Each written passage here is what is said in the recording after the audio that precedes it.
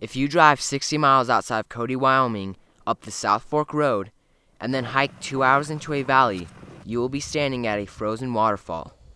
After all this, you will be making the only sounds in the valley climbing up these frozen waterfalls. The South Fork is a world-class climbing destination.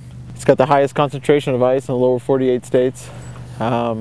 People travel here from all over the world just to visit the South Fork.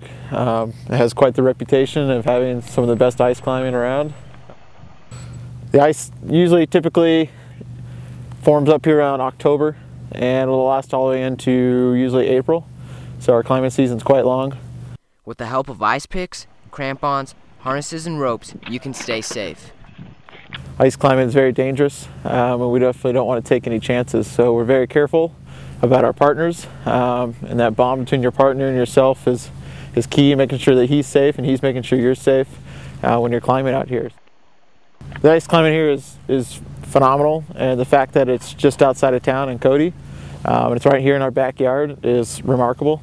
The 11th Annual Ice Climbing Festival will be held in the South Fork Valley outside of Cody, Wyoming on Valentine's Day weekend in February. This is Jared Eiler for This Thursday.